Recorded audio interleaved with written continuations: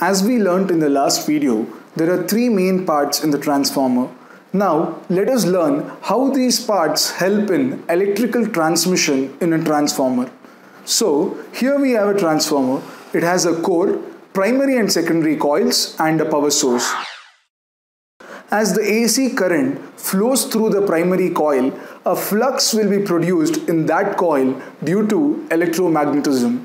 That is, a current carrying conductor produces a magnetic field around it. This magnetic flux will travel through the magnetic circuit formed by the steel core, and therefore we see magnetic lines of force flowing in the core. Only magnetic field is present in the circuit, hence we call it as magnetic circuit.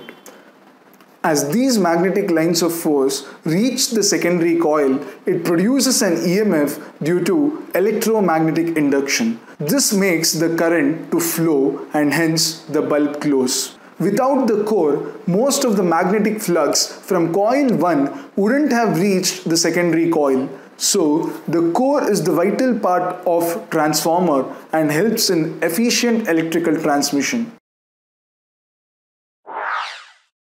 So, this is about working of a transformer.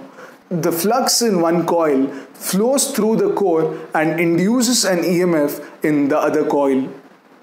In the next video, we learn about different types of transformers and their applications. See you there.